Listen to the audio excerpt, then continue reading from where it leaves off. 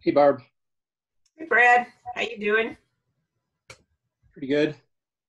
Just made you a co-host. Join on my iPad at the last. Zoom is so unreliable on my computer. Oh, I'm sorry. Like every week, it seems. I try to join a meeting and I end up having to reboot in order to get Zoom back into a state where it's happy. Well, that's not good. Which never any fun.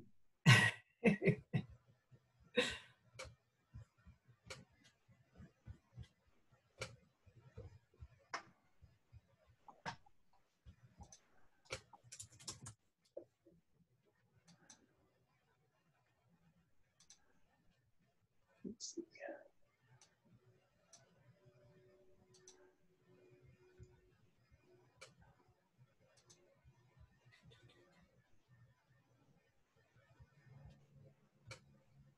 All right.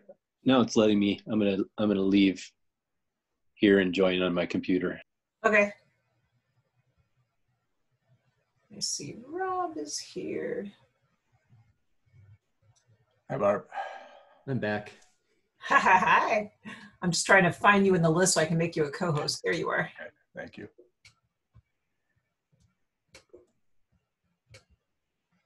And then I don't see Beryl there yet. Nope.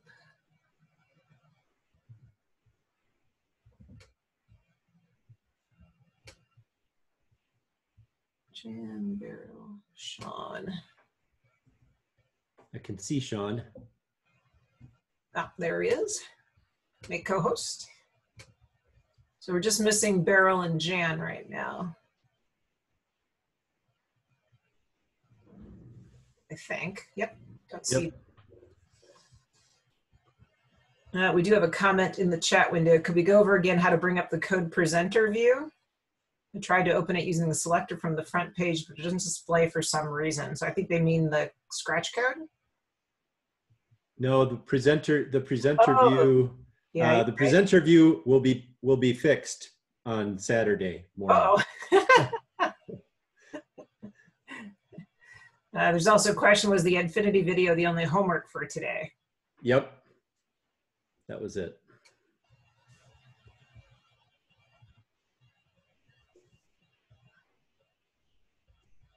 I will get video posted of two things. Writing questions, so I'll get a video of writing questions posted, and we'll also get a video posted about how to use the practice feature with your class as well. Yeah, the practice tool. We never did get to that one. I like your background, Beryl. Beryl's got even a moving one. Yeah, that can be a little. Either that or she's at the aquarium somewhere. I am. No, it's a video. Yeah, I like the relaxing backgrounds. Yours are really nice too. We did have some people asking where that was, Brad. Where what was? Your background, the road. Oh yeah, so I'm in rural Wisconsin on a lake, and that's one of the gravel roads that I ride my bike on. I will type that into the chat. So runestoneinteractive.com. Yeah, the other thing that people were asking for yesterday that we didn't get to was a demonstration of the pair programming. I think I showed that after you left. Oh, okay, good. Barb, you should share your blog too. Oh, yeah. Let me find that. Where is that thing?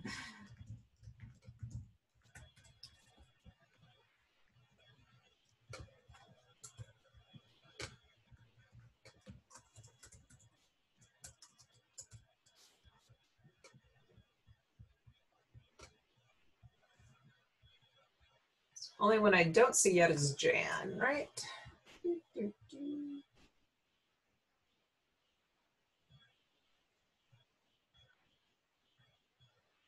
So I think one question that I didn't see answered in the chat was, where do students follow their progress? And so under that silhouette of a person, under that user menu, there is a show progress button that your students can click on, or you can click on, and that will show them their all of their progress and the gradebook entries and so forth.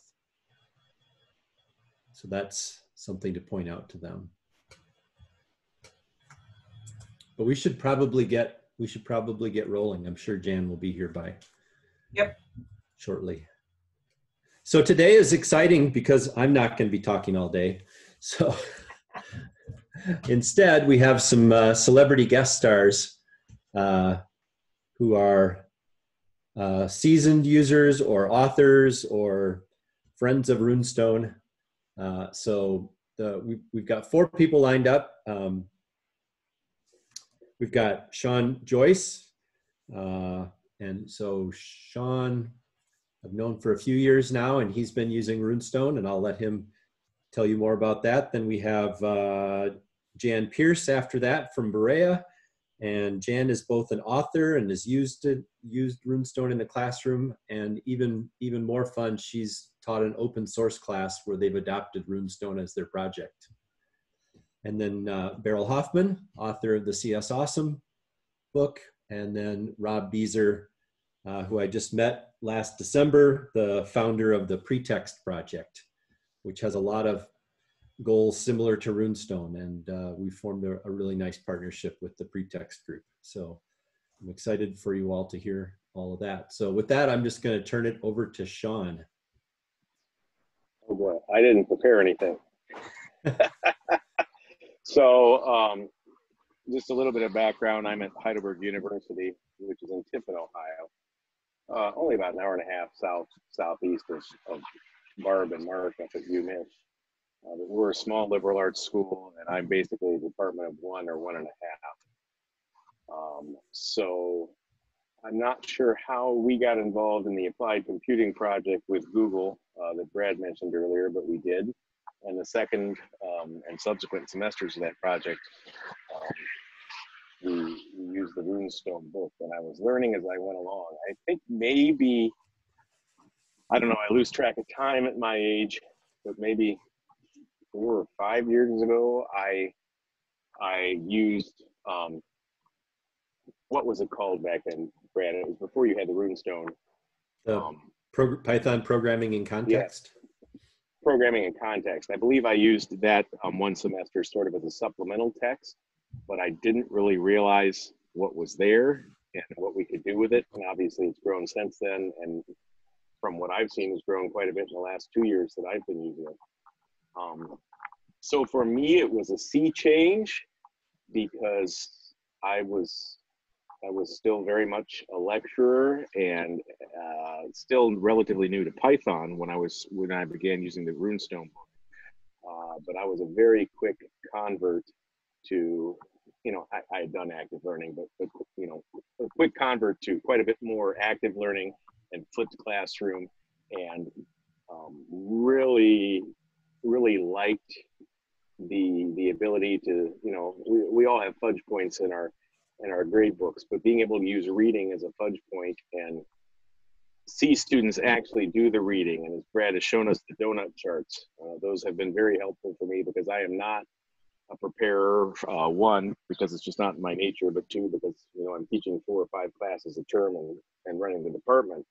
It's very often that it's 2 minutes before class that I'm taking a look at things. So those have been very useful.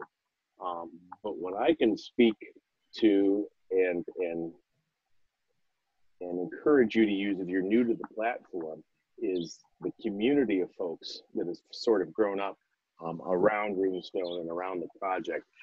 I found my work in the applied computing project very beneficial in terms of being able to talk to other folks who are doing the same thing, using the same platform. Brad has always been very receptive to questions and concerns and suggestions for changes, and being able to work with remotely, Slack or otherwise, with a community of instructors using this material has just been a godsend for me. Again, small department, not much time, not much background.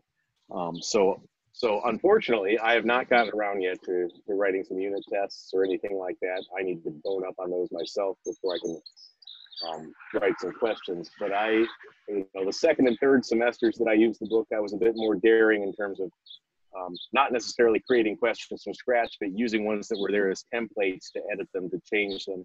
The last 2 semesters, I used timed exams or timed assessments, as the book calls them, but I used those as part of my final exam, and they seem to work well. The students, I think, have been very receptive. They enjoy being able to see their progress. They enjoy being rewarded for the reading.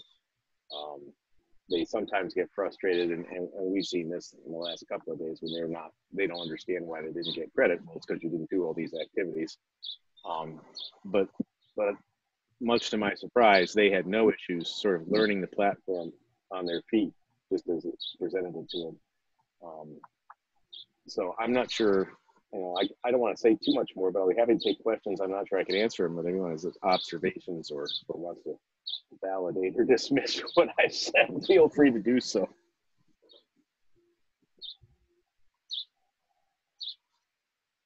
It's one of those things where I wish I had more time to dig and play with it than I've had, because it has really changed my courses for the positive, certainly my CS1s for the positive. We don't have any questions in the chat window. Does anybody want to unmute and ask any questions? Oh, there's one question now. Have you used pair programming feature? I have, both with and without the feature, because initially it wasn't there, but I have used it when Brad added the feature. And once students realize that, you have to refresh in order to see the changes in your own copy of the browser, it's worked very, very well. And I am, eager is not the right word, optimistic maybe. I don't know, none of us knows what we'll see in the fall in terms of, even if we are face-to-face, there's no way we can do traditional pair programming with social distancing. So I'm curious to see whether we'll be able to make more use of that, certainly if we're in the physical classroom, but even if we're virtual, for them to be able to use that sort of during a synchronous or even asynchronous time. I also have used quite frequently that share code feature that Brad added, where the instructor can sort of seed the students with code. Or, I remember a couple of classes that just the projects, the active projects where I was just wandering around, did not end up where I wanted them to end up at the end of the hour. And at that point, I would give them sort of my solution to the initial project, which relieved some of their frustration. But then I was able to quickly say, okay, now try adding this or adding that, so that they had some sense of accomplishment. So certainly the share code feature I made a lot of use of. I did see an improvement. Someone's asking in the students' performance in the class. This was interesting because we were doing part of the applied computing project. We were encouraging enrollments by folks who were not CS majors. I mean, it was a split. It was the first or second course for our CS majors, but also for students who were just interested in a little bit of Python. And I think it tore down a lot of those sort of initial barriers and fear factor, simply because of the interactivity and very concise text. It's not bloated with a lot of technical terms, and the ability to stop every paragraph or two and run a little example or do a little exercise. Anecdotally, I mean, I haven't dug through to look at grade books, but anecdotally, just from my memory, yes, I've seen quite a bit of improvement and success even earlier in the semester than I was seeing before, sort of with the traditional books.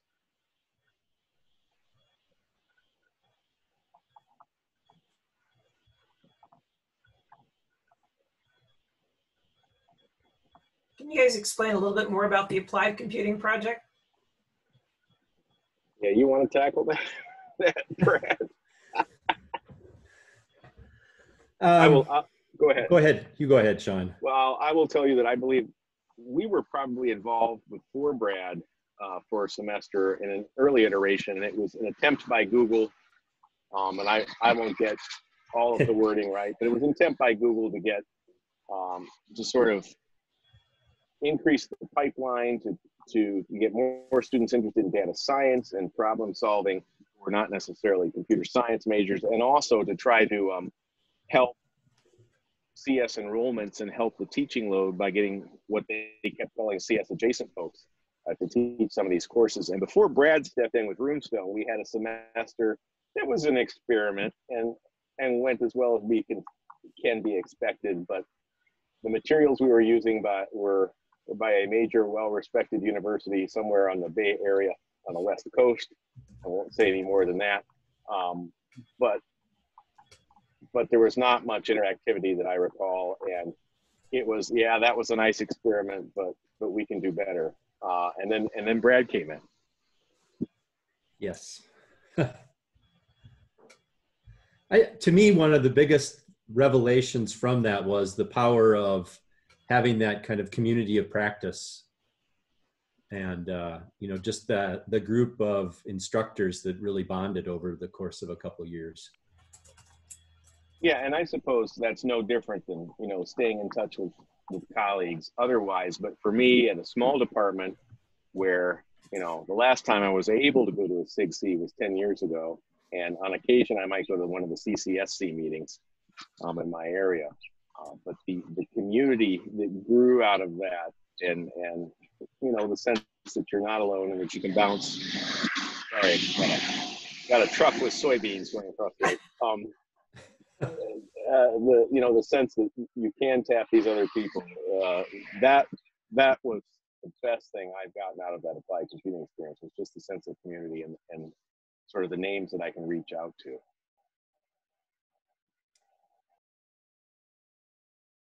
So another question has come in. Are your CS students working all their code in Runestone, or do you have them going to a text editor? For my purposes in CS1, I have kept them entirely in Runestone. Again, because we're split between major and non-major. Towards the end of the semester, the past couple of semesters, I put them in Google Colab just to see if they could replicate their code there. Not because I necessarily wanted them doing data science and pandas kinds of things, but because, you know, it removed the barrier of having to install an IDE, having to get the interpreter working. So for CS1, we've kept them in Runestone for the most part. I have used RecFlip from time to time in some of my other courses, but not there. And again, the nice thing about being a small department is when they get to our we actually sort of have a CS1.5 before they go on to data structures. And in that semester, they wrap Python and do some Java. And at that point, you know, I have them installing an IDE and working with tools. But that was another thing I should have mentioned earlier when someone said, have I noticed an improvement? Yes, an improvement in Python skills, because there's so much less frustration, even though Python's not as difficult to get running as Java, because there was so much less frustration without, you know, they didn't have to worry about, well, does my computer meet all the requirements? What do I need to install? And I have not done, and this is my fault, I have not done any really sort of large or major end of semester projects that they needed to be out of Runestone to do. Again, because of our course being for both majors and non-majors, I've just sort of held that at bay until our second programming course, which is basically for majors.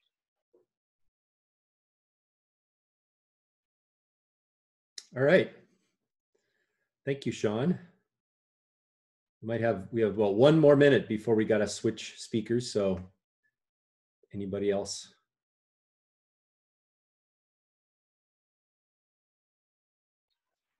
In what percentage, the question is, what percentage of my students are non-majors in CS? In that first course, and it's varied over the last 2 years with the applied computing project, but I would say on average, 50% of them.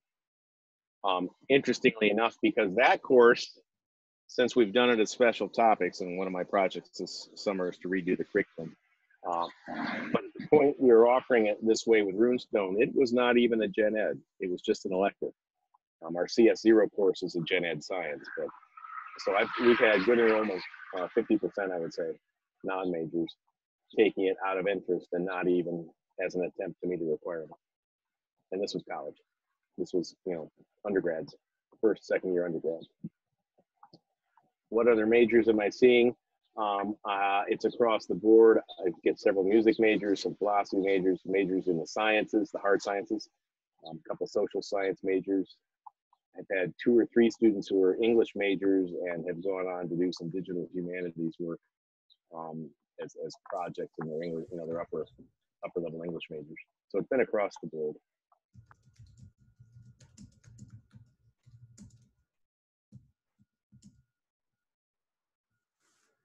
Okay, we should move on to Jan. Hi, everybody. So I am Jan Pierce, and I teach at Berea College. I'm the department chair of computer science and also the founder of computer science at Berea College. We're a small school. We only serve underrepresented minority students. All of them are economically disadvantaged, and we have a very high number of ethnic diversity students as well. So at any rate, in trying to navigate bringing a major online, which I did in 2005, because before that we only had a minor, I've been trying to serve as many students from a broad variety of disciplines as possible, and that for our CS1 and CS2, because often students only want to take one or the other of those. And I was continually frustrated by CS2, which is our data structures course. And what we do at Berea, which may or may not be a good idea, and you may or may not do this, but we switch languages. So we start currently in CS1 with Python, and then in CS2, we switch to C++. And we had chosen a paper textbook that switched from Python to data structures at chapter 8. And we tried to teach out of that for a number of years, and we found it extraordinarily frustrating, myself and another faculty member. And I never wanted to write a textbook, I'm just saying, never thought it was a good idea, never wanted to. But after seeing so many students struggling with not being able to learn both data structures and C++, I found Brad's Runestone data structures book, and it was in Python, and I thought it was an excellent book. So I contacted Brad and said, hey, I'd really like to switch this over to C++ and translate it. And Brad said, and I'd known Brad a little bit from graduate school. So anyway, Brad said, that sounds like a great idea. And he was very supportive. So I worked with, Berea is also a labor school. So what that means is all of our students work. And so I was able to get students to help me translate, which is a big deal if you understand the difference between Python and C++, many, many differences in language, to translate the book from Python into C++. And it was a raging success. The students, for the first time ever in teaching data structures, they loved the book. But I was still using a book to transition them that was a PDF, and it didn't work very well. It wasn't interactive. And so wrote a second book that allowed them to have the experience of transitioning from Python to C++ in like about 2 weeks of the term. And that worked really well as well. So that was sort of my first entree into Runestone. It might have been about 4 years ago at this point.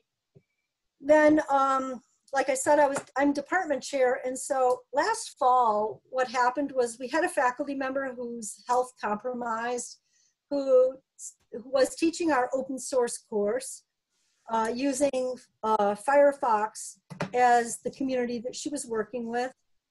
And she, decided she couldn't teach in the fall. And so I'm like, oh, great. So what am I going to do? I have zero connection to the Firefox community. So I again contacted Brad, and he said, oh yeah, we could do something with Runestone. That would be really cool. And I have some ideas about how we might think about having your students work on the back end. Because before that, I'd only had my students working with me on the front end with the textbooks themselves. And so if you go into Runestone today, you'll see is that there are several new features that our students from Berea have written, which gave them incredible pride. One of them is the dark mode, which, you know, frankly, as an older faculty member, I don't understand why people like this. They thought it was awesome, right? And of course, getting those pull requests accepted was super. And then a lot of accessibility features. So on the arrows, as you go to the next part of the chapter, you'll see that it now lists what the chapter name is. That's an accessibility feature that my students got a pull request accepted for. So they were incredibly proud of all of this, and they're also incredibly proud of working on the books. I continue to work with them each summer, and because we're a labor program, I'm actually able to fund them. So that's really helpful. And so I have students that are able to help me with the books that I wrote before to improve them. Because as students that took the courses that they were in, they're able to like know what worked for them, what didn't work for them. I've got a student right now who last summer wrote a, basically because our students go from Python to C++, graphics, I would like to do it in C++, and I used to do it in C++ lots of years ago, but we kind of need it to be easy so that it doesn't derail us from data structures. So I had a student last summer who wrote a package that essentially takes the Turtle library interface and lays it on a graphics interface for C++. And we were using that on the real hardware using an IDE on the real hardware. But this summer, what he's doing is he's translating that into being able to run in the browser, building off the work that Barbara Erickson did in Java. So anyway, it's been a tremendous journey, and I think all of the students at Berea who've used Runestone books have benefited, whether they've just been students in the class or they've been students that have been able to work with this, that are majors online and working with me this summer. So, and last summer and the summer before.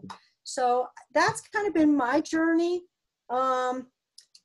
So yeah, I guess that I'm sort of done and take questions. Jan, do you want to demonstrate, share your screen and demonstrate how you get to dark mode? I could do that. I'm actually not logged in right. Let me take another question while I try to do that at the same time, so that yeah, I can bring up a book. There's a question about any plans to make a Java data structures book. Java's not my forte, so I'm not doing that, but maybe somebody else will.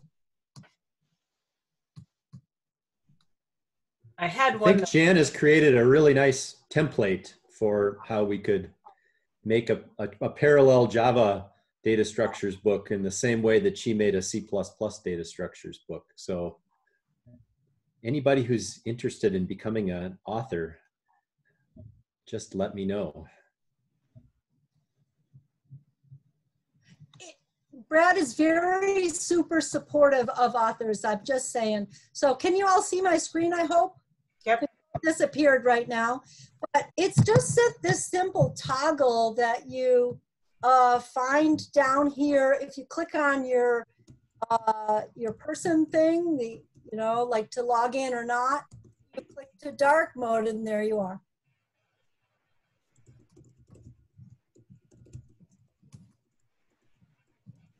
Great question.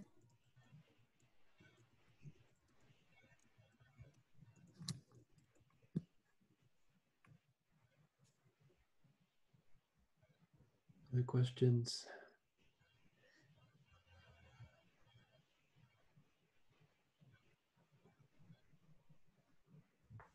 All right. Sounds like we've got a couple of people interested. Awesome. I would be happy to talk to anybody about any of your questions about how to get students involved, or how to run an open source course. I was pretty dang scared, I will say, when my faculty member who had been working with Firefox decided that she was too sick to work. And I was like, what are we going to do with this class? We've already got students in it. And so Brad was a godsend, and it was a great experience for the students. There was a question, is there any plans to make active code in dark mode?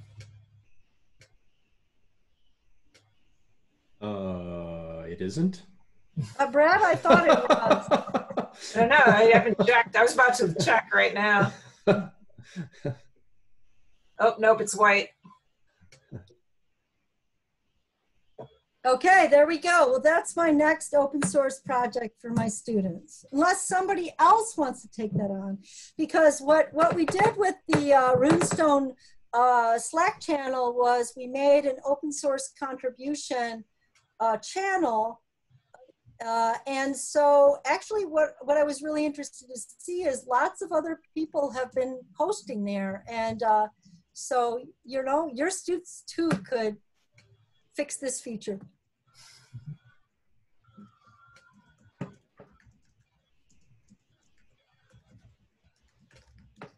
It's actually, So, sorry.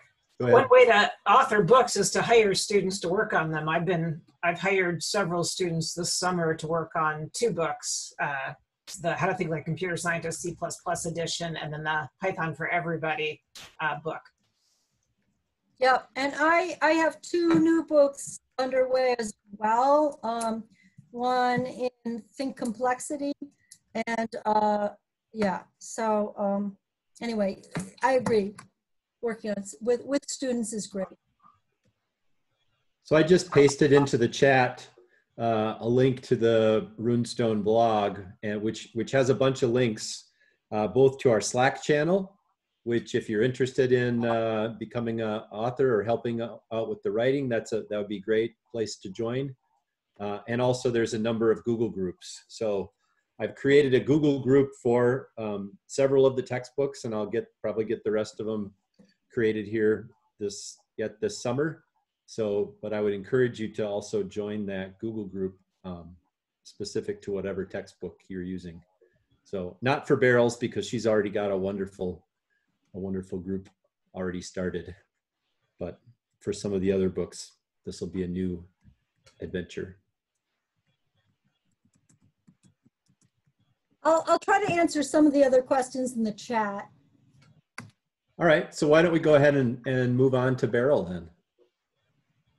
Hi, everybody. I'm Beryl Hoffman. I also teach at a small college and chair at Elms College in Western Massachusetts. And so last spring, I guess, I was working with the mobile CSP project. And a lot of our CSP teachers wanted to move on to be CSA teachers. And there's a lot of pressure at the schools and students wanting that course as well. So we were looking around for different curriculum to adopt or change or revise, and we ran across Barb Erickson's Java Review course, which is well known. And we talked to her and decided to take that book and revise it with the new APCSA was just coming out with their new unit ordering and everything. And they also were starting a process for curriculum PD providers. So now we see CS Awesome as an official curriculum and PD provider. So you can just choose it when you go to the AP audit, and you can just choose it, and you know that we follow all of the AP learning objectives and so on. And it's been a great opportunity to work on the book and work with Brad and Barb and so on. And it's been a lot of fun. And I think one side effect was the community, the teachers community that formed, which is now over 1,000 teachers. Amazing this summer when we got to 1,000. And how many of you are part of that community? If you look down at the bottom, there's reactions, and you can do a thumbs up or a wave. Yeah, I see lots of thumbs ups. Yay. you guys are really what's awesome about CS Awesome. I have to say that community is, I'm learning so much just by being part of that community, and just the instant feedback. You know, we do something new and good or bad, and we get lots of feedback and lots of ideas. So I love that community, and I'm learning a lot. And part of that community, so a teacher from that community, Kate, got us started doing JUnit tests this summer. So we have both Barb students and some teachers from that group working hard on creating JUnit tests for every single active code in the book this summer. And so you'll notice, you might have already noticed, that some are auto-graded now. And we'll work through the whole book and get them all to be auto-graded. It turns out to be a lot more difficult than I thought it was going to be, because you have to be flexible enough to, you know, to accept all kinds of different code. There's different ways that people can write the code to solve the problem. And we wanted the problems to be kind of open-ended, you know, like Mad Libs, choose your own words and things like that. So it's difficult, but I think we're doing okay. And you guys will be able to judge. All right, so let me just open it up to questions. Community, and if you guys want to unmute and talk too, let's talk. What do you like? What do you not like? What do you need help with? Oh, the teacher's materials, someone mentioned those, and I won't take full credit for that. That was actually a group of NIMSY experienced CSA teachers that Mobile CSP hired and NIMSY hired to write the lesson plans. As I was redoing Barb's lessons and adding stuff, I was releasing them to this group of 6 or 7 teachers who were then writing a lesson plan for it. That was a great process too. And we're still adding to everything. And I do want to stress that, you know, it's always a work in progress. And we welcome any kind of ideas, you know, things we should change, things that we should add. We welcome all that.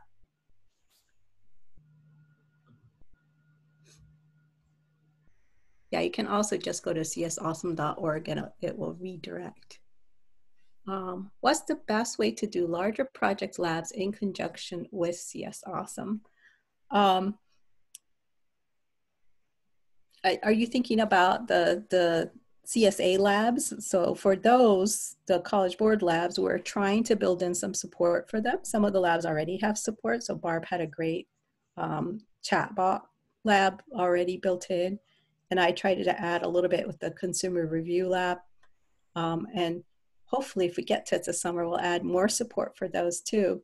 I think for the larger projects, we really wanted, you know, every lesson to end with some type of programming experience. So it's built in, you know, and then some kind of open-ended programming project at the end, although they're small, but still, you know, so that every day they do something.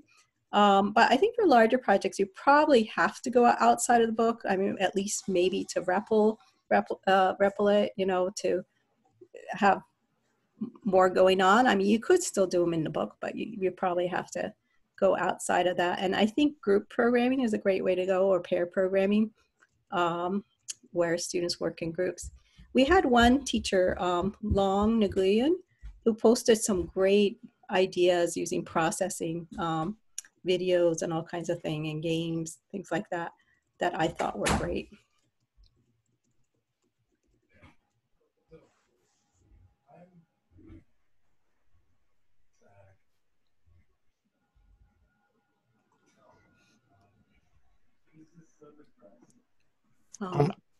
I had a question, if I could ask. Mm-hmm. So I know that College Board doesn't really care about getting input with Scanner, but do you think there might be, it seems to me, maybe I'm wrong on this because I'm kind of, I never really paid attention, honestly, but it seems like with CS Awesome, you can't use Scanner for input. It seems like we always have to go to Replit. Is there a way maybe to build that capability in? That might be a Brad question. I don't know. It's actually there, right, Brad? It's in the overview book. I mean, if it's part of, standard Java. I guess I haven't tested it, but I don't know why it wouldn't work. Oh, well, we have something similar to it in the overview book, but we haven't, well, yeah, we haven't tried it.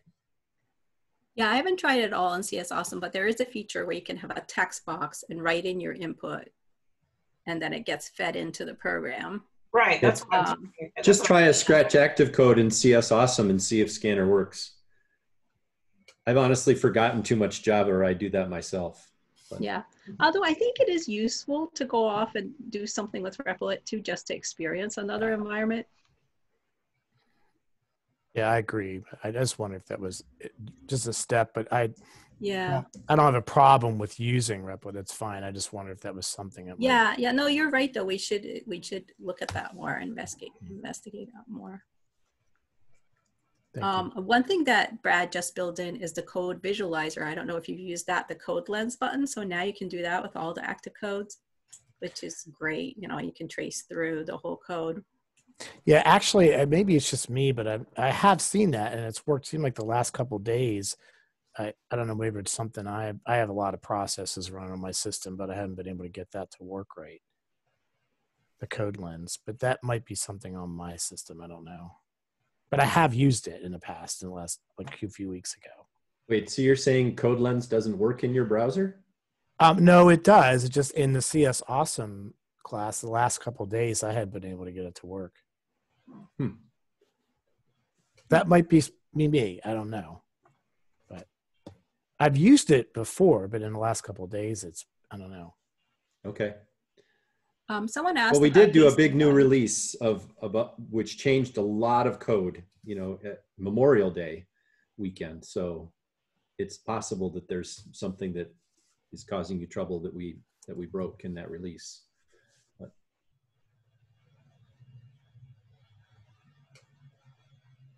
Someone asked about a pacing guide, and there is one in the resources. I will try to find it and link it in here. So I just tried the code lens. It takes a little while to pop up, but it did pop up.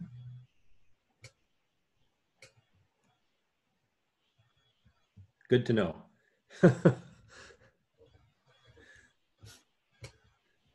Yeah. There was a question about LMS integration, and I don't really know much about that. I think I know a lot of teachers use Google Classroom, and they just post the links to each lesson or and remind people to log in. Yep. So we talked about this a little bit on, I don't know, I forget, but I mean, the bottom line is that there is an LTI integration that's a part of Runestone, but right now the only schools that can use it are schools that are running their own server. So we need to do some work in Runestone that allows our regular login system to sort of coexist with the LTI login system. And then we also need to create a friendly user interface so that you can send all the right keys and get all the right dust in place in order to make your LTI system and Runestone work together. And I'm hopeful that there's going to be a grant that I'll get some support for actually spending a significant time working on that. So it's always difficult, you know. I'm only one person, and we have a small group of other people who are working on helping write the code. So if you have ability to code and are really into LTI, I would like nothing more than to have somebody join and help work on that. So someone asked about the teacher material. So if you go to csawesome.org, you know, you can join the group, and then you'll have access to all the lesson plans and everything. So I posted the pacing guide. Someone's asked, need help with online assessment. What are teachers using for online assessment? To be honest, I mean, in the AP world, people are now using AP Classroom because there's just so much there, and it gives them practice with real exam questions. But certainly you can make assessments in CS Awesome in Runestone as well.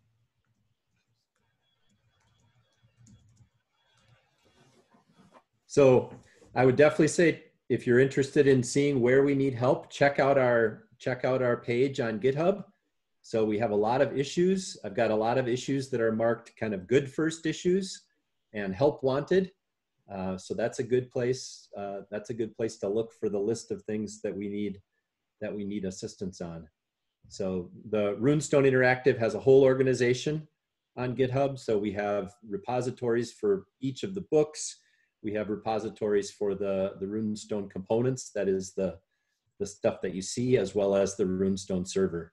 So we would welcome help in any and all of those areas. And if anyone wants to write JUnit tests this summer, just email me and I'll get you hooked up with the group for that. I did post to the group and got some volunteers. So distance learning environment, well, we're all getting lots of practice with that. I know when the coronavirus hit, we had a huge upsurge of people joining CS Awesome, and I think part of it was to use it for distance learning. Could we hear from other teachers actually? I mean, did you feel that it worked well for distance learning?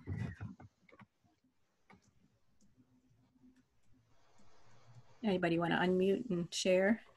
Personally, we didn't have much time to transition. It literally took, I think, 2 days. So I think, and I was using it, was the first year that I used it. And my Java knowledge is probably 10 years old. So I was really struggling, partially because the brain was old and partially because I wasn't familiar with the curriculum enough. So I really don't think I did a good job.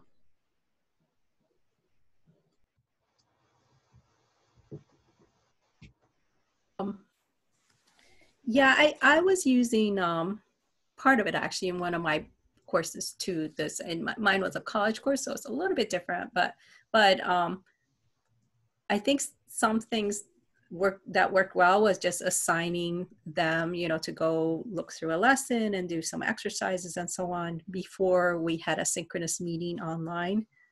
And then they did have larger labs to work on that didn't use Runestone or anything. And for those actually, I was doing these kind of synchronous lab office hours type sessions where everybody would join in, but I do have small courses, so that really helps. I have 20 students at most, where I would kind of do a round robin of sharing of screens, so they would all be working on something, and then whenever they ran into a problem, instead of in the classroom, they would call me over. Instead, they would share their screen and show the code, and then everybody would chime in, and in a way it helped, because in the classroom, you get the same question over and over again. Everyone gets stuck at the same place, and often you have to regroup and say, look, everybody's getting stuck here.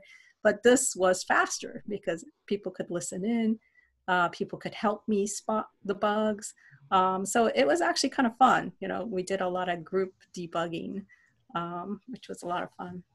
So do you suggest having the students read the material before you do the synchronous ahead of time, and then do the lab work kind of like a flipped classroom? Yeah, I don't know. I kept going back and forth. I really liked flipped classroom, but I can't do it always. Maybe I just like to lecture, and that's why I like to talk. I don't know. So I always feel the need to I would give them stuff to do beforehand, and then, some would, some wouldn't. So I always felt the need to go over it a little bit before starting some kind of session of working on stuff. But then, they'd have to go back and finish it, or I would give them also chances to redo it. So I would give them comments. When you're grading, you can give comments, and then they would go back and look at the assignment again, redo it. But I'm talking too much. So Jan's saying she does a flipped classroom with Runestone. All I can say is my students loved the curriculum. They really did. Really great. We'll see how the scores were, but yeah, for the most part, the kids that did the work really liked it. So thank you. Sure. Yeah. Yeah, anybody else want to share what worked or what didn't, or the flipped classroom, how that works for you? So this is Boo. Flipped classroom. My students do not like, I don't know if you, I think you can hear me. My students do not like flipped classroom. They like the live lecture because they've got a lot on their plate, and I'm going to be here for 40 minutes and I'm going to lecture and I'm going to ask the questions and she's going to respond. And, you know, I personally like the lecture piece too, and they also do. What I want to tell you was that they don't like reading. And I don't know if that's just a common trend. They just want to jump to the labs. And so the lecture forces them to slow down, and then we can actually cover the concepts, and then we can jump to the labs. So when I don't know how many of the reading assignments were read, to be honest, sincerely. That's what my yeah, actually, that's the one thing that I could use help with. I did want to go back through the lessons, and anywhere we had too much text, to try to cut down on the text, because we do, and I think Barb did a great job of setting this up in the Java review book of, you know, giving a little bit of text and then an exercise, you know, so it's more interactive than just having to read. Unfortunately, we have to fit in all those learning objectives that the College Board has, and I had to put them in exactly the way they wanted it, you know. So some of the text that doesn't read very well, it's not my fault, it's the College Board's fault. But yeah, I'm not trying to criticize. I'm sincerely offering. No, not at all. But I mean, I could definitely use help with that. So if you come across a lesson or paragraphs where you're you know, no student's going to read this or understand this, if you would just tell me those, just email me, any of you, that would be a huge help. I'm just going to keep a running list of sort of issues or feedback that my students give me, and then I will share with you as they come. Yeah, that would be great. All right. I need to jump in and take on my moderator role. So we need to move on to our last guest. So we can certainly, you know, continue questions after we get through everything, as long as people are willing to stick around. But so with that, take it away, Rob. All right. Good afternoon, everybody. I'm Rob Beezer from the University of Puget Sound in Tacoma, Washington. I had a surgery on my eye 2 days ago, so I kind of look like I lost a barroom fight. So I'm not going to run my video and share that horror with all of you, but we'll do some screen sharing here in a bit. I started the Pretext project about the same time that Brad started Runestone, so maybe that was kind of the time was right. We're a lot alike in the sense that maybe our mission, our aim from the beginning is to provide real quality open source textbooks to students. I teach mathematics, so that's where we've had sort of most of the uptake. We do have a few books in computer science. We have a book on music theory, a little bit of physics, a little bit of engineering. So we're trying to be a little bit broader than just mathematics. Another way we're similar is we use markup, use an XML syntax. XML's kind of got a bad reputation. I've tried to design what I call the vocabulary to be really natural and use elements and attributes that make sense, borrowed a little bit from HTML, so some of that will be familiar. Another sort of key design decision was that we do the mathematics with LaTeX syntax. So mathematicians and physicists, people that know LaTeX, can still write their mathematics.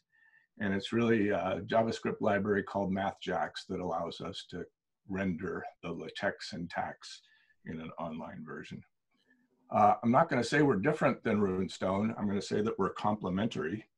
One of my deals in starting Pretext was one source and lots of different outputs. And I'll show you that in a minute when I screen share.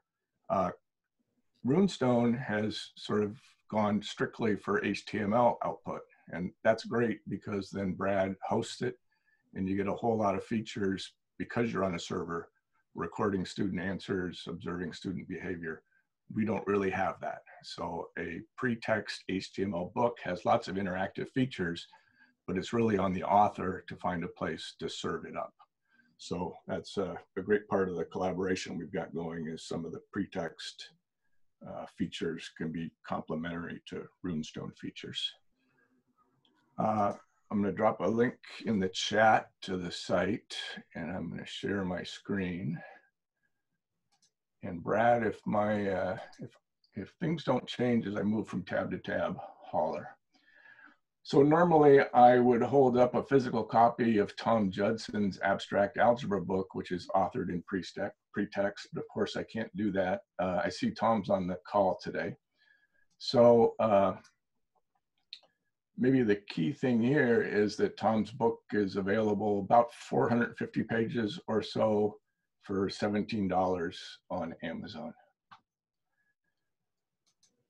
We make a slightly different PDF. So there's one PDF that's destined for something like print on demand. We make a slightly different PDF that you would look at on your screen. There's just some subtle differences.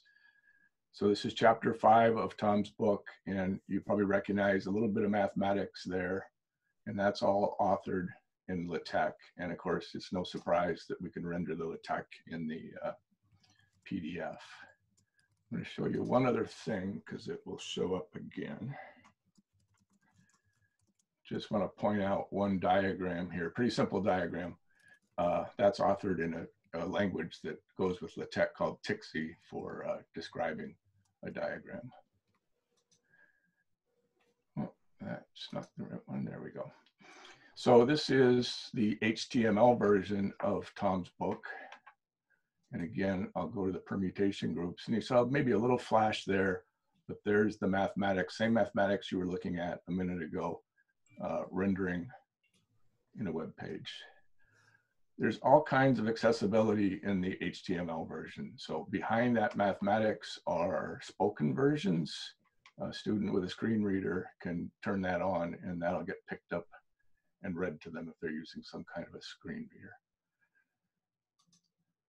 There's that same diagram again. So again, that's from the same source. That's in SVG, so it'll scale real nicely if you were to zoom in.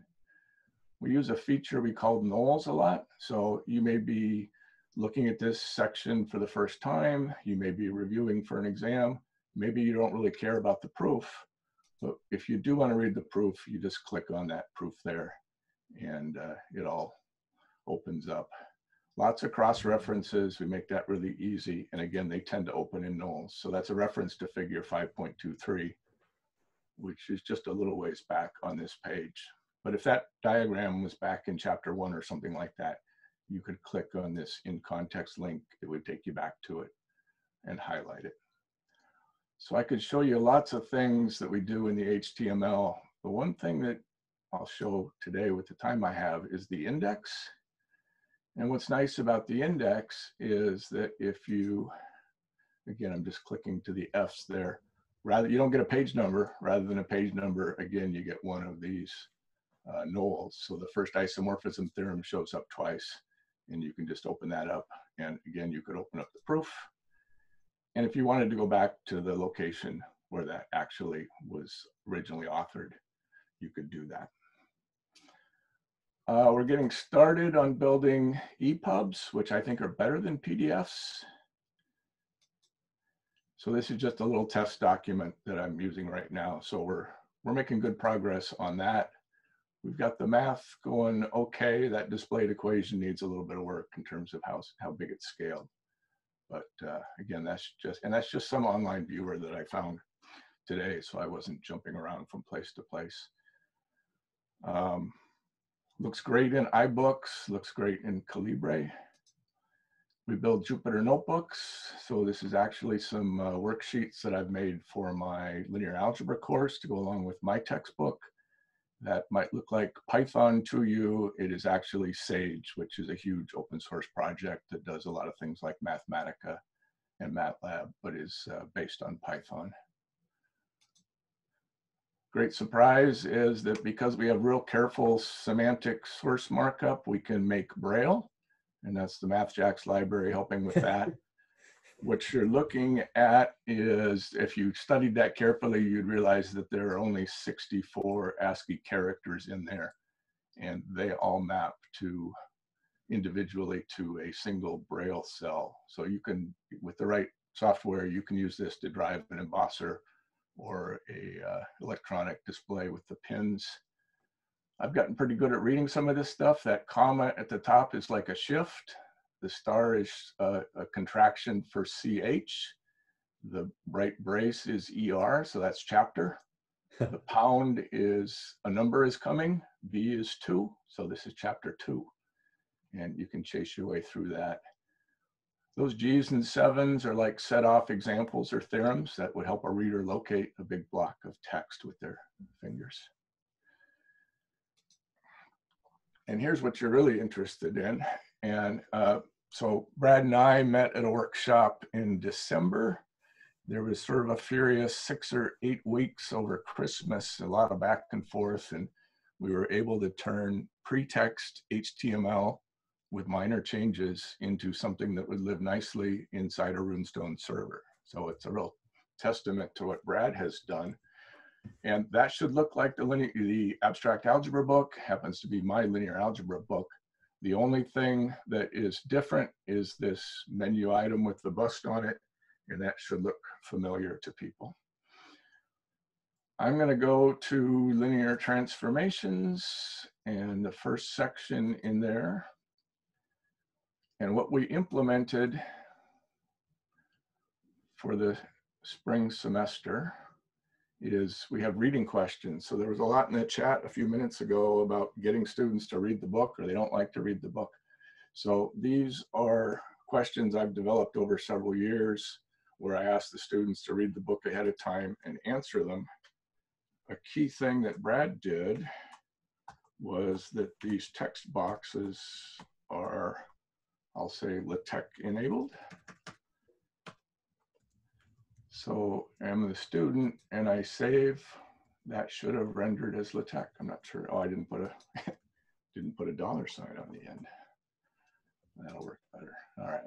So that's MathJax again, rendering that. And Brad added to the instructor interface, made it really easy for me to go through and grade these. I grade them manually because they're free response. All right. So what we're planning is to get more math books. We got about 6 books sort of lined up for the fall, people that would like to take their pretext book and host it on Runestone. I need to design some more markup for pretext, sort of general markup that will map to different question types in Runestone, like true, false, and multiple choice and Parsons problems. And another thing we've got going is we already have web work questions tightly integrated with pretext books. Alex Jordan, who's done a lot of that work, is going to do some major engineering to get web work questions to live inside a Runestone book and communicate, with Brad's help, communicate with the infrastructure on a Runestone server so that correct answers and scores and all those kind of things can be saved within Runestone. All right, that's what I have. Thanks. Thanks, Rob. Yeah. And thanks to all of our guests today. I do want to introduce one final guest. I think is Sid still on? Sid Grover. Sid Grover is with Edfinity, and he is willing to stick around. For those of you who did the extra credit assignment and looked at Edfinity, or just want to ask Sid some questions or learn more about it, he will be available when we're done here. And I've made him a co-host so he can share screen if he wants to. Awesome. All right, thanks, Barb.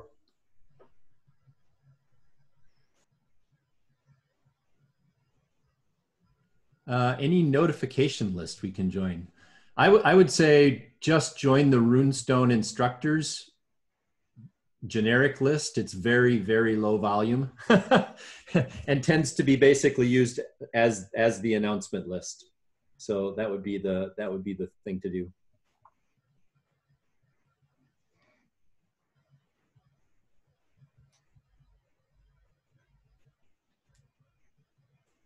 Well, with that, I'm thankful for everybody. Thanks for joining us this week and all the great feedback and ideas. And again, please do feel free to join any of our mail lists or join our Slack channel. I see we've had a couple people join just in the last few minutes, and look forward to working with you all. There's a question about where to join the instructor list. So I posted a link a few minutes ago to the Runestone support page. I posted it again. Oops, I posted it to Sid. I'll post it to everyone. So that page has links, all the links for joining all the things. I also posted earlier a link, and I'll post that one again as well. This is to the YouTube playlist. And that YouTube playlist has all the videos that I've created so far and the 3 live sessions. So when I get the video from Barb here sometime later today, I will make sure that I'll add today's session to the playlist, and I'll also make sure that I add the short videos that I'll create on the practice feature and writing questions to that playlist as well.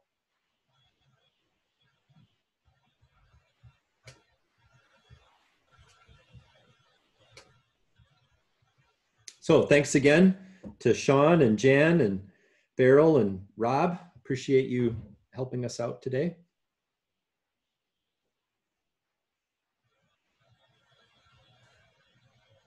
And with that,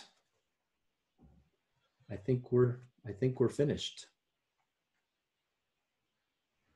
Thank you. It's been great. And I do have to run off today. So. Sid, did you want to show people a little bit of Infinity if anyone wants to stay on? Yeah, sure. Maybe we could do that in a minute. I think, we could give folks who need to run just a chance to drop off, and we can go ahead and get started. We're getting lots of thank yous in the chat window. Some people said they'll stick around for Infinity. All right, let me go ahead and all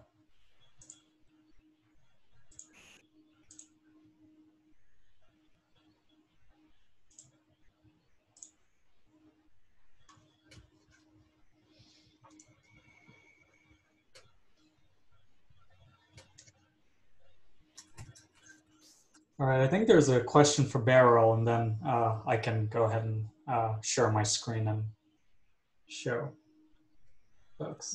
Sure, I can answer it in chat if you want to go ahead. All right, so let me share my screen. Barb, it says host disabled attendee screen sharing. So I thought I made you a co-host. Sorry. That's all right. Let me find you again. There you are. Why did it not work? Maybe I hit the wrong Sid. Could be. Try now. All right, I got a message saying you're the co-host now. That looks promising. I'll try again. Okay. Gosh, you'd think the more I use Zoom, given how much I'm using Zoom these days, I'd remember where everything is. Share screen near the bottom. There we go. Okay, can everyone see a screen that says course catalog? Yep. All right, great. So I'll assume that folks might not have seen the video because it was pretty short in any case. But in a nutshell, Edfinity is an online homework and assessment platform.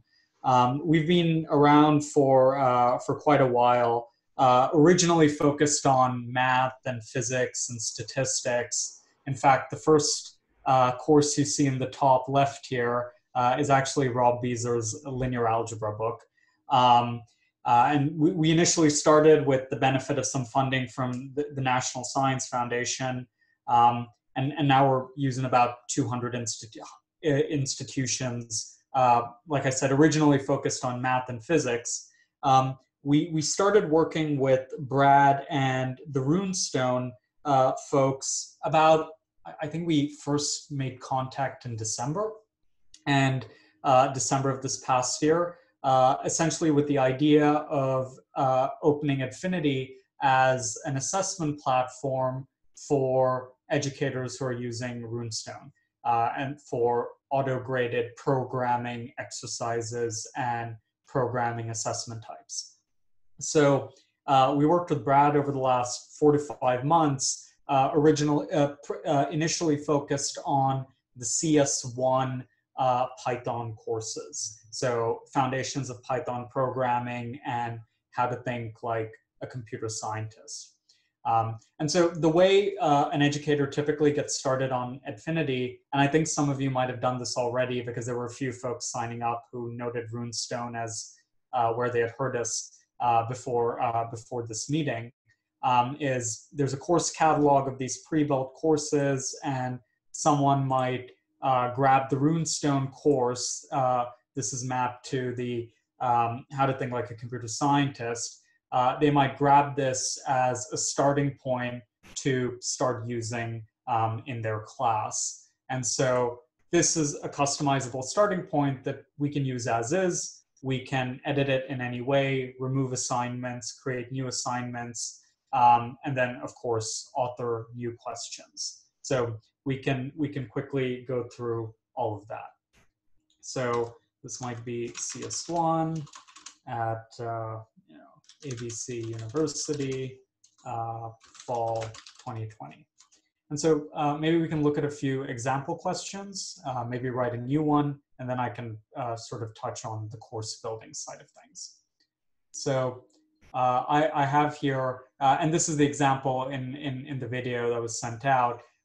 It's a sequence of questions that builds students up to taking in, writing a function that takes in a string and returns the 5 most common characters in that string.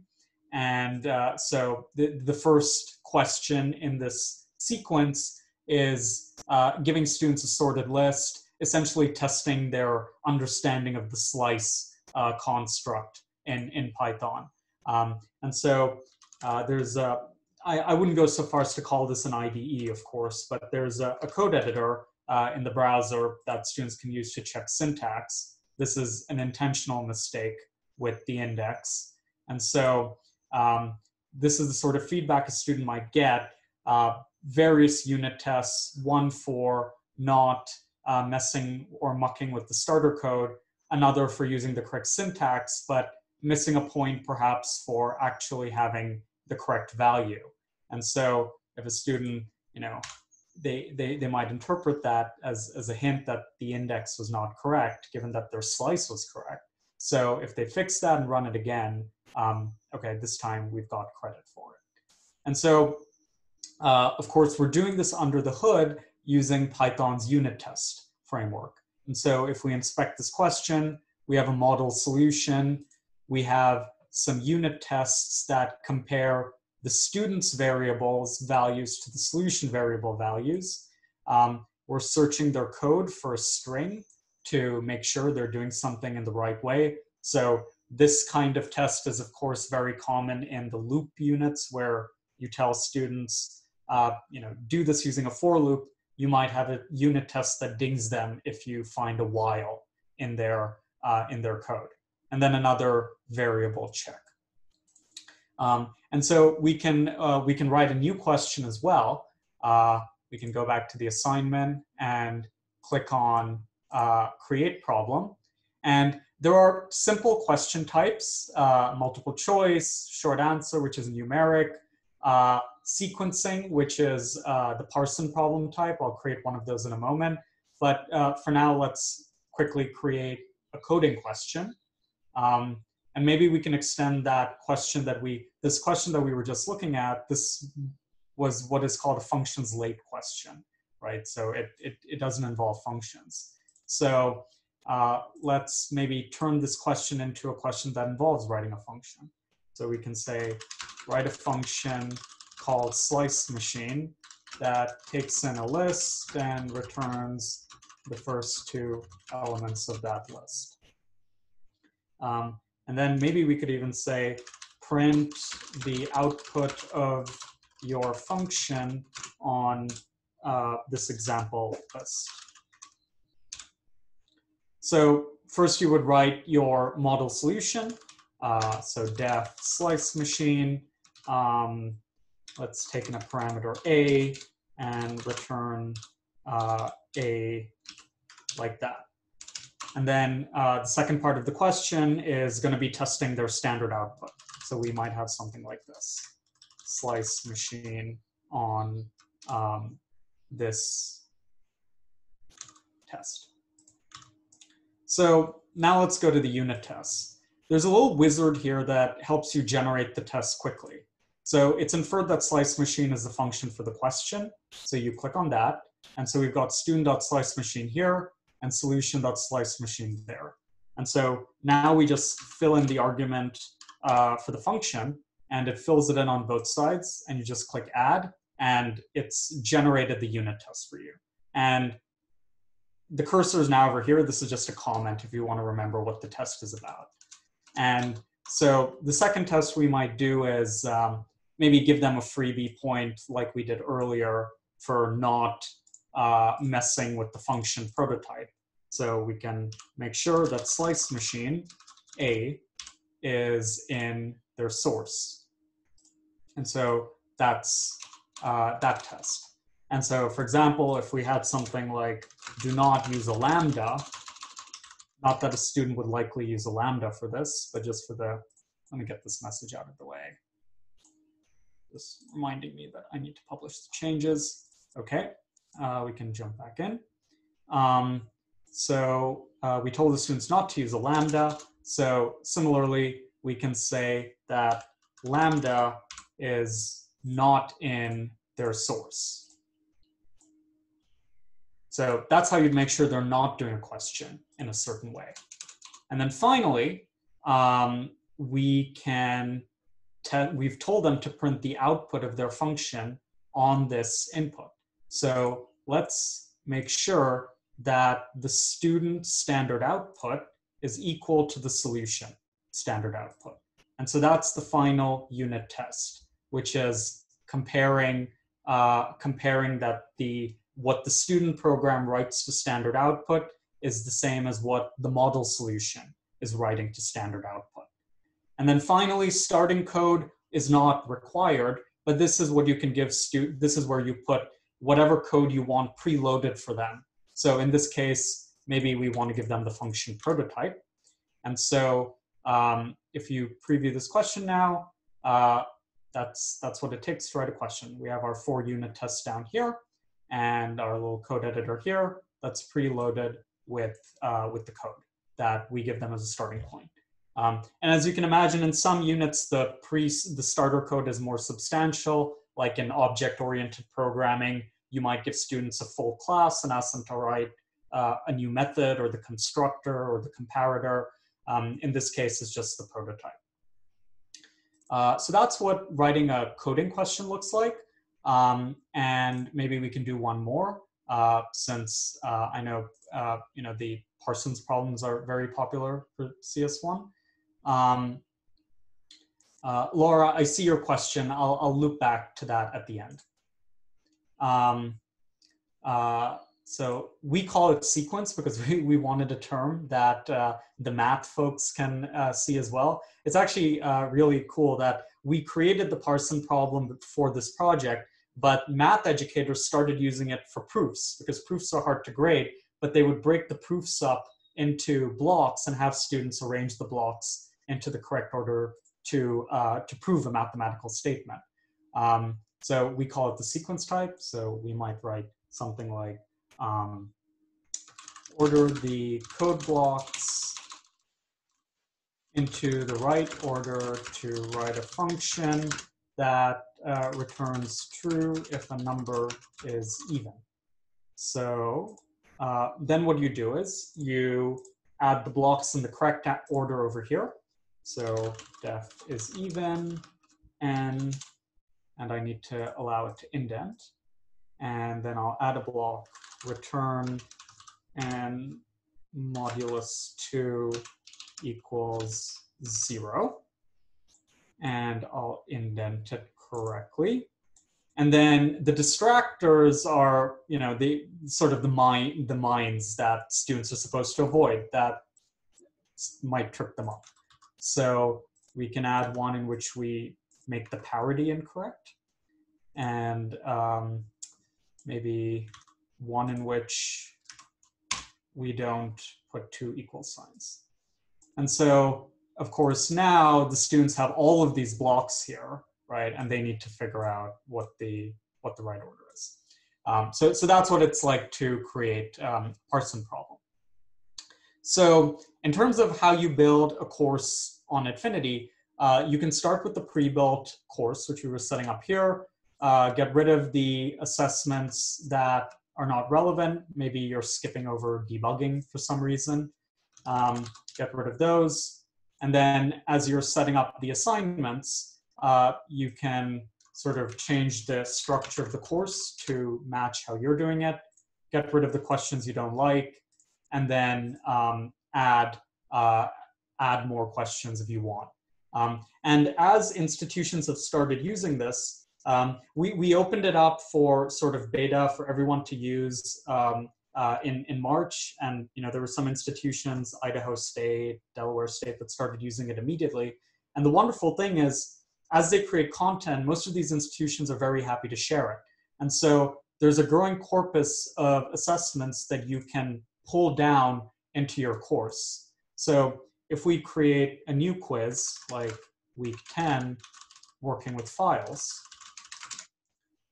this is a new assignment, so it's empty, and we can click Find Problems to go into the problem corpus instead of writing it from scratch. And so then we would filter by the introductory Python problems, and then filter by the questions on files. And then you can see assessments mapped to this topic. Write a program that does this, create a program that does that, all working with files. And you can pull these down into your course. And conversely, if you start building assignments and you'd like to share them with others, by default, anything you create stays in your private space. But if you'd like to share it into the repository for others to use, we're always very happy to help you do that. And then, so that's how you can build build assignments from scratch. Once you're happy with the problems, there's some housekeeping on the settings tab. I won't go through all of this since a lot of it is self-explanatory once you jump in. When it's available, when it's due, late work policy. You can embed resources like YouTube videos, links to the Runestone book, anything that can be embedded on a web page. There's actually a code view here. So if you like that, step through the code line by line thing, that can be embedded in a page, so you can embed it here. We never are trying to replace a textbook. We view Edfinity as always being paired with the book.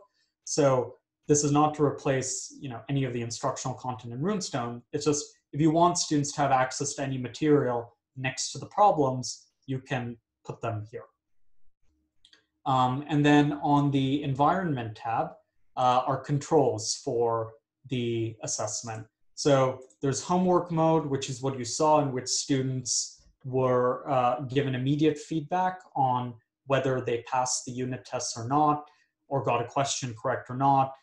You can also use this as a testing platform. As you can imagine, there was a lot of that happening this past term, in which case students do not immediately get correctness feedback. They submit their code, and the code will be evaluated against the unit tests and run when you release results for that assessment. And then there's some other controls, like do they get hints and feedback built into the questions and so on. You can turn those on or off, or set the number of times they need to try the question before they get the feedback, and so on. So I won't go through all of this. There's some documentation in our help center explaining all of the settings. I'll put a link in the chat for those of you who are interested.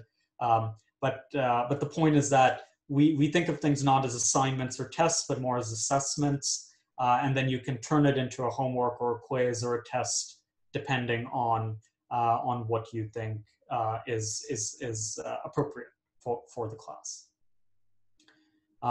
Okay, so that's what building an assignment or a course looks like. the final point here is you can share a course the way you can share a Runestone course with view or edit privileges with anyone. So if someone in a community college makes a course, you can share it with other institutions in your community college system. That happens a lot in math, we see. And it's really nice because one person does the work and others jump on. It's very similar to the spirit of Runestone. Okay, and then the final thing that's probably worth looking at is how the data actually comes in once students are doing the work. So I have a course here with some fake student data. So we can go into one of these assessments. So as students complete the work for this hypothetical exam, their work comes in here. And if you want to inspect their work, you can click on their name. And you see some sort of summary information about their assessment. And you can go through and see their code, the unit tests that they passed, which ones they failed, why they failed them, and so on. And if you want, you can comment the code here and override the scores if you want.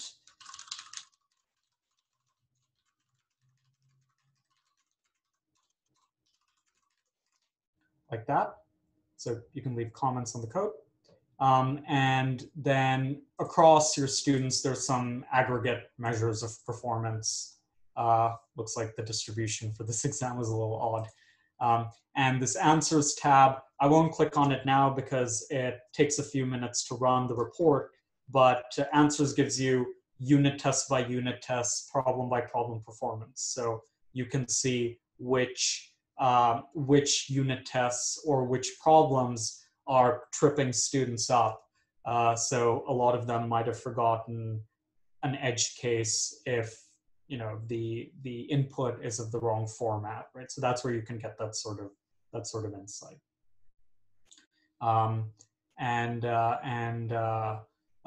Across all the assignments, there's a scores tab where you can sort of see your students and the various assessments. You can export these to a spreadsheet. This also supports LTI integration with learning management systems like Canvas and Blackboard and Moodle. So if you do it that way, these grades go straight back into the LMS gradebook.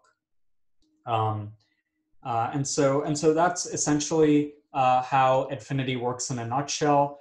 I guess the last thing is how students actually access your course. When you set up your course, the first button in the top right is invite students, and there's a link that you give to your students. This is not included. This is only if you're not integrated with the learning management system. If they are, then they access the course through the LMS. So that's how Edfinity works in a nutshell. If you're already using the CS1 Runestone books for Python, Java is coming in the fall. Right now it's only Python. Then you can copy the pre-built course. And just for the folks who've done it already, if this course was updated today with new questions, so if the course you copied didn't have V2 in the title, you should go back and copy it again. So you can start with that, edit that, write your own questions, or just use the pre-built assessments, whatever is easiest with you. And Randy asked, can Edfinity integrate with Canvas? Yes, you can integrate Edfinity with Canvas. Let me put a link in the chat with documentation on that, edfinity.com/help. Bihu asks, yeah, so the final point is cost. So student access costs $17 per term. And so a term is a semester. For high schools, and this I think addresses Laura's question as well, for high schools that need a term, a license that lasts through the entire year, then it won't be 34, it'll be a little less than 34. If you fall in that bucket, please send me an email. We're still figuring out the best way to do that. So I'd appreciate some feedback and insight from you if you're looking at using this year to year rather than rather than on a term-to-term basis. And then Diana asks, can institutions pay instead of students? And the answer to that is yes. You pick on the licenses tab, do students pay for this course, or will you, as the institution, purchase access for the course? And so Diana, you would pick the latter in this case.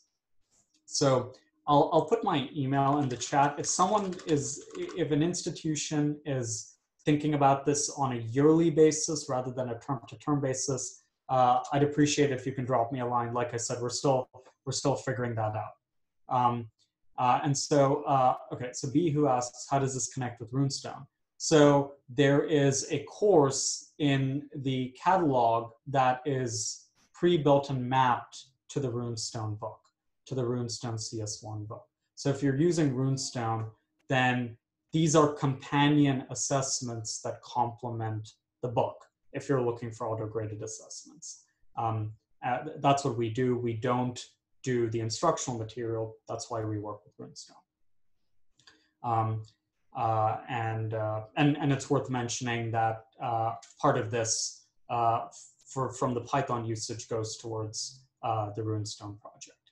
And then Marina asks, will students have access to their notes afterward? Yes, they have access to their assessments after they've done them. You just need to make sure they're released to the students, and that's a setting on the assignment. Yeah, so Barbara clarifies, yeah, we currently only do this for the Python books. Java is coming in the fall. Support for Java and JUnit type tests and that JUnit authoring tool. Right now it's just Python. And then Marina clarifies, do they have access after the semester ends? That is up to you. So a lot of institutions close access because they use the same assessments from one term to the next. So there's a question of protecting the integrity of their assessments. But if you want students to continue to have access, they won't be able to do additional work after the term ends, whenever the term is, but they'll have access to them if you like. And Tim Humphreys asked if there is a minimum number of students enrolled. No, there's no minimum. You can use it with any number of students.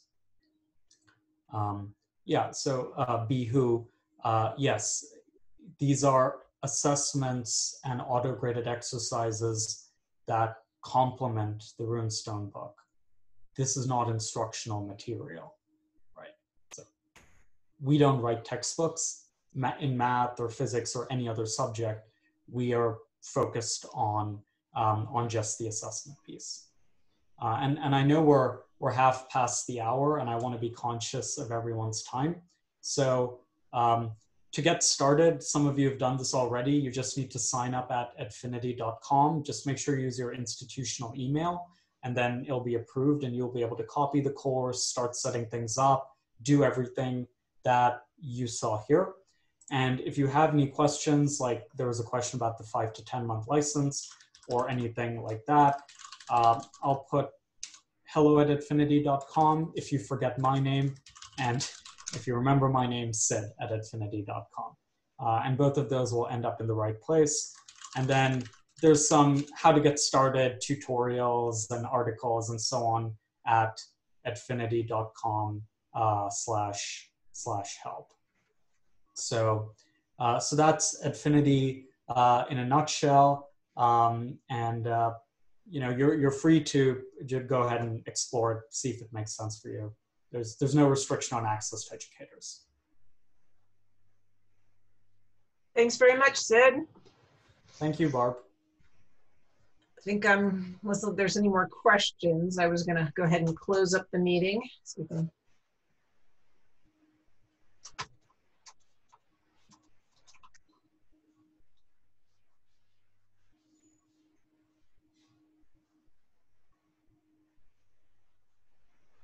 Yes, this is also in the recording.